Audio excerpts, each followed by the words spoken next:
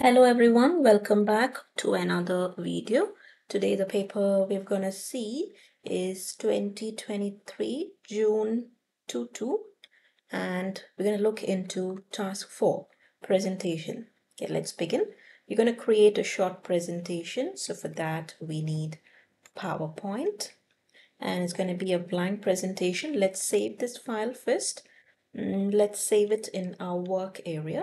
So our work area is going to be the folder that has been provided. So it's 22 I'm working on. So let's name it with center number followed by our candidate number. Save. Okay, now let's begin with the task. Create a presentation of 6 slides using the file J2322VC World. Okay, let's import this file. New slide. Slides from outline. It's 222 and it's J2322VC World. Insert. We are supposed to have 6, but here we have 7 slides. Delete off the first slide because it's empty. So now we have 6 slides. Okay. Unless otherwise instructed, the slides must display a title and bulleted list. So no changes if no instructions are given to make changes. In the header, place in the header automated slide number left aligned. Okay, this has to be repeated on all the slides. So we'll do it in the master slide. View tab, slide master, scroll up to the first slide. Okay, now resize the hashtag, move it to the top left. So the header, top left. Move it to the top left. We don't need the date here. And the footer, it is supposed to be left aligned as well. Your name, center number, candidate number on the left.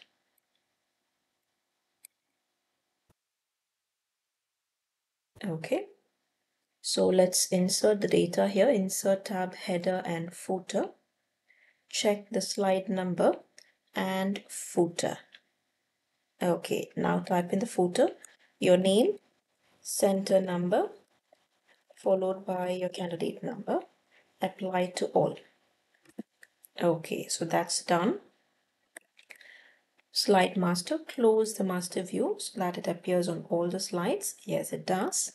Next, use the data in the file J2322 apps. Open the file.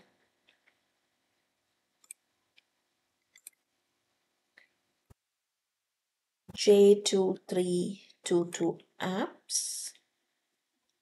Okay, we have the file here and the records there. Okay, now we are supposed to create a vertical bar chart to show the number of downloads for each app.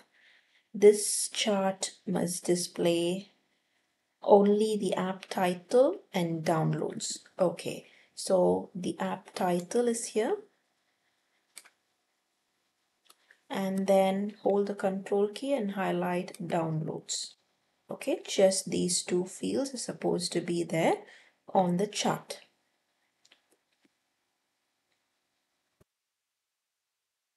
Okay, now let's create a chart. Insert recommended charts. It's a vertical bar chart we need. So choose a vertical bar chart. Click OK. We got the chart there. And then do not display a legend. A legend should not be displayed. Let's label the chart. The chart title, Top Fitness App Downloads 2022. Okay.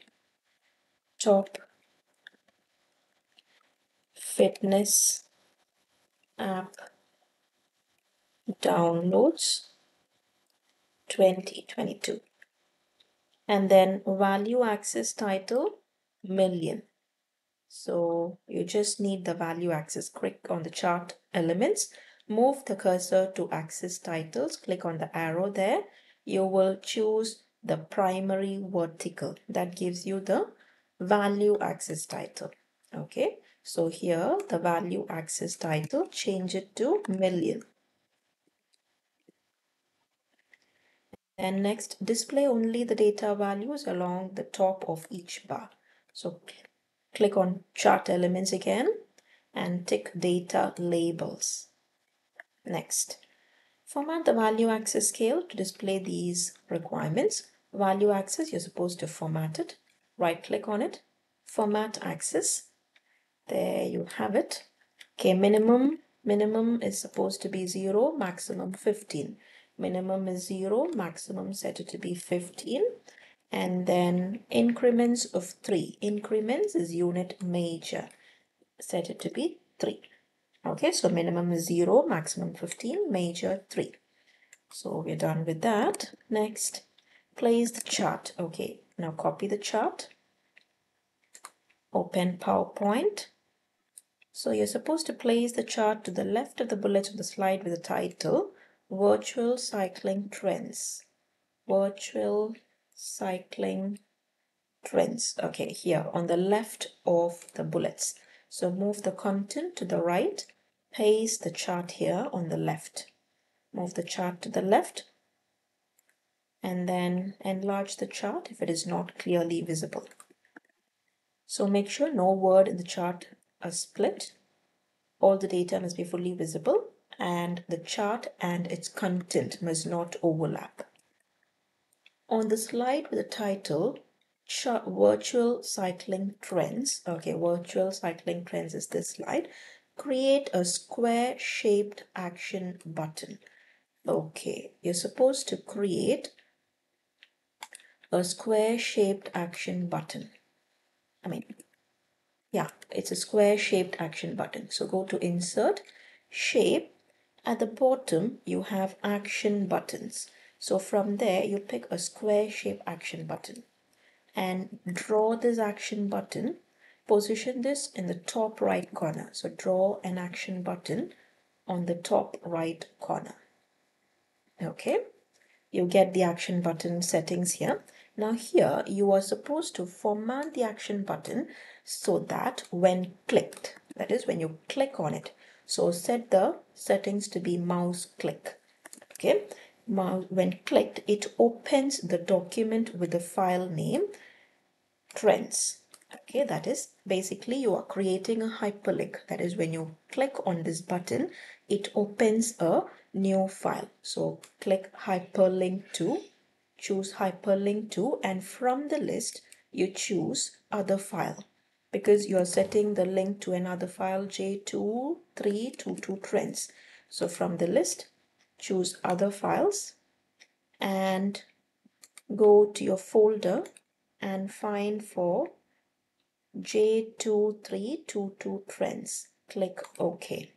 So it gets attached here and you're supposed to provide a screenshot of this settings for the action button.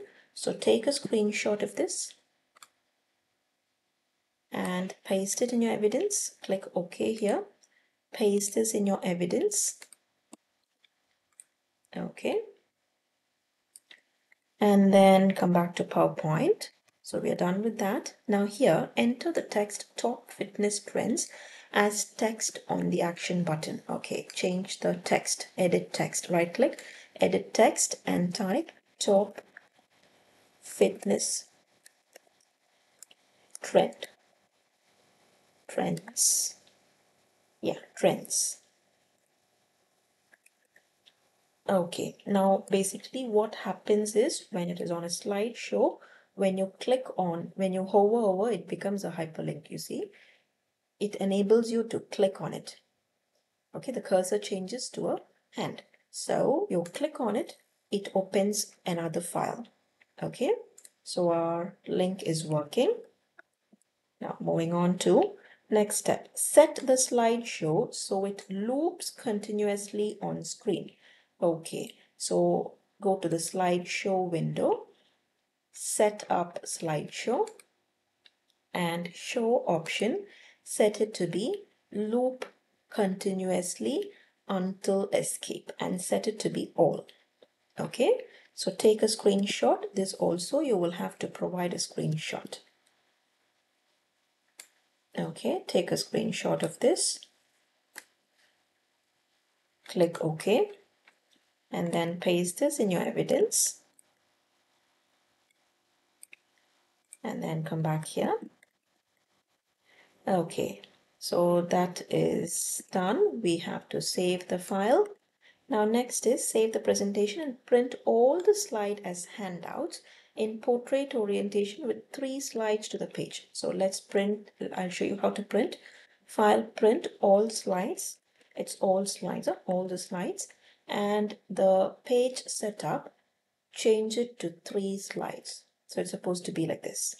Okay, so 3 slides in a page. That's one printout.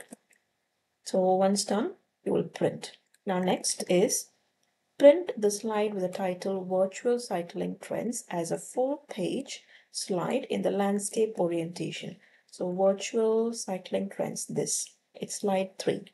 File, print, choose current slide or type the slide number, change the layout to full page and print this. Choose the correct printer and print. Okay. And finally, you will have to print your evidence as well. So save your evidence and print your evidence. Okay, make sure there are no widows or orphans. Okay, and that's the end of the paper. I hope that was helpful. See you guys in another video. Thank you. Bye-bye.